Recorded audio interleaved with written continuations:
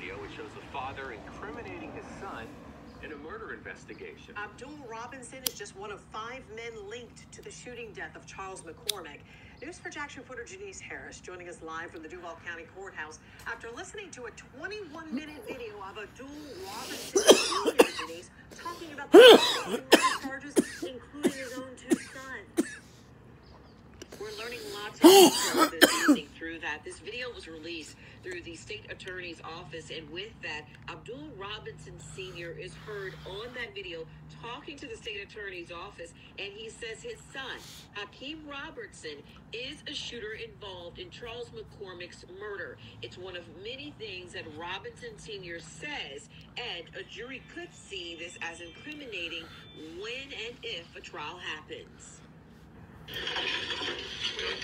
This is Abdul Robinson Sr. in the green, his attorney in the gray suit, and an unidentified man at the bottom left of the screen. A member of the state attorney's office, the prosecuting office, is seen on the bottom right. Robinson Sr. is about to make a sworn statement. You, if you would, please raise your right hand. Mr. Robinson, do you swear to tell the truth, the whole truth, and nothing but the truth? Yes, sir. Abdul Robinson Sr. has been identified by JSO as a local leader of a violent gang. January 15th, 2020, 23-year-old Charles McCormick was shot and killed in this community on Merle Road. JSO has arrested Dominique Barner, Hakeem Robinson, Leroy Whitaker, and Abdul Robinson Jr. for McCormick's murder. Robinson Sr. is facing accessory after the fact before this interrogation video. Robinson Sr. told the state attorney's office that his son, Hakeem Robinson, posted on Instagram an incriminating message after McCormick was murdered. All of the stories on the stories saying that kill get the toes done. And was that depicting Hakeem Robinson? So what?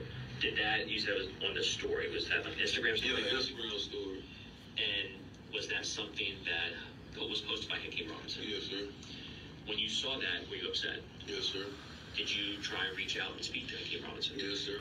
And when you spoke to him, what did you tell him? I told him he need to take down. Did he deny being involved when you told him to take that down? No. During questioning, Robinson Sr. tells the state he believes his son, Hakeem Robinson, is seen on dash cam at McCormick's murder scene.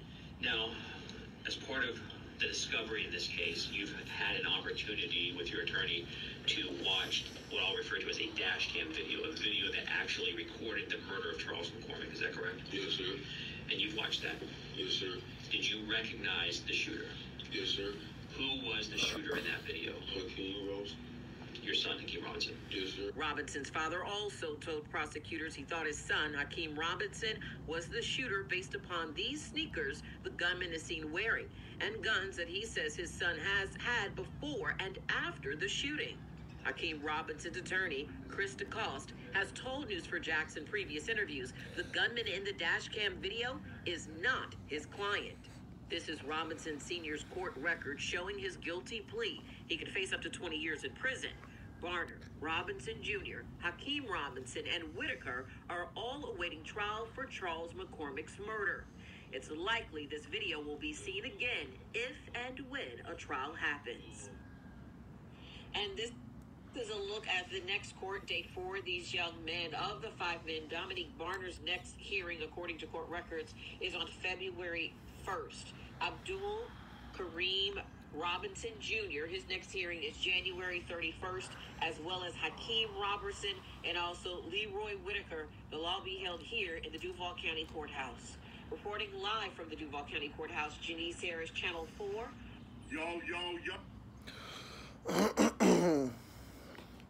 Y'all heard it right there.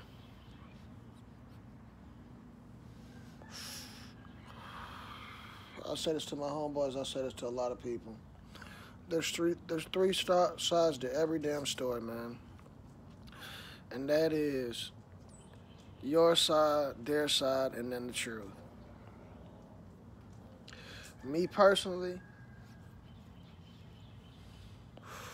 it broke my heart to see that. It broke my heart into 2 pieces. On one side, how could a father do that? But on another side, how could a son do that?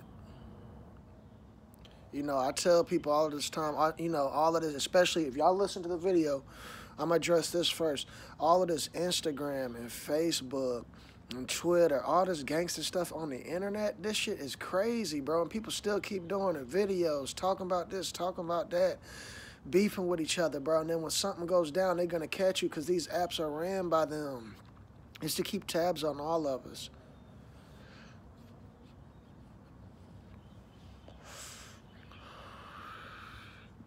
I'm going to start with Queso, man. You know, if it is true that, I'm not saying tell on yourself, but something got to be said, man. You know, it's like, you can't, why would you leave your daddy in there like that? You know what I mean? First off, if it was me, which it'll never be me because I never pull no stunts like this. I'm not out here playing with these people like that and playing with dudes and beefing and all that, but just my opinion. I wouldn't leave my pops in there. Now, at the same time, you know, this is all speculation because you got to understand that people were masked up when this shit happened. You know what I mean? This could have been a situation where, you know, everybody could have sat, stayed quiet, and everybody could have been free. But then for the leader of the gang, at least that's what they're saying, and for the parent to crack first, the pops, it's like, that's crazy. Your son has a whole life ahead of him. He has a goddamn rap career, blah, blah, blah. I'm not saying you should stay locked up and take the murder, but it's like you should have been quiet. You're sitting there telling the district attorney's office, oh, yeah, I know how he looks. I know how he looks when he runs, when he stands up, what his size is. It's my son. So basically, you're going to get on the stand and try to identify your son when he has a mask on. They can't prove that that was him. Yes, they do have some type of evidence that could stick, but that, what you just did, your testimony, your confession is what's really going to get everybody booked. 4 other black men booked. If it was me, and I was one of Queso's homeboys, I'd be mad at both of them. Because when you posted shit on the internet, and 2 of your pops is a motherfucking rat.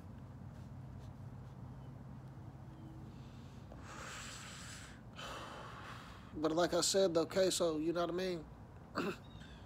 I get you might be just trying to stay quiet. I don't know how you could say, you know what I mean, oh, my pops wasn't with me when you trying to prove that you didn't do it.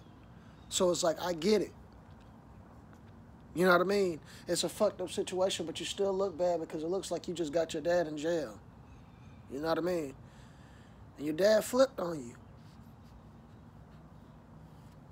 Every second, every minute, every hour, every day, that's something that your lawyer is going to inform you and you're going to have to accept. Your own dad flipped on you. That's crazy, man. The truth going to come out. There's always hope. But it's like at this point now, it ain't looking good because somebody coming and acting like they know the story, like they finna tell the story. And when that happens, it's never good.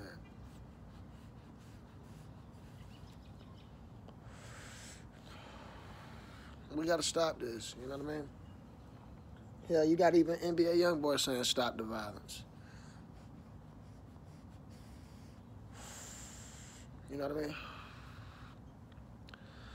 Some people may never see the light again. I mean, Queso Pops might be out, but who's guaranteeing what they doing? What kind of plea deal is he getting? He not out like Gunna. Was it even worth it? It's never worth it when you're trying to portray that lifestyle. That's why I be saying all these people have opportunities to stay on the sidewalk. You don't never got to jump in the street. You know what I mean? Your boys can be your boys, blah, blah, blah. Some people cut from that cloth, some people ain't. Stay yourself on the sidewalk. There's nothing wrong with that. There's nothing wrong with punching in the count, hitting punching the clock. There's nothing wrong with not being out in the streets. I know a lot of real niggas that's not in the streets that'll still bust your ass if they have to, whether it's with their hands or with whatever. You don't got to get tied up in all that nigga shit. You don't. You don't got to get tied up in all that. It's not even nigga shit. Bullshit. You don't got to get tied up in none of that.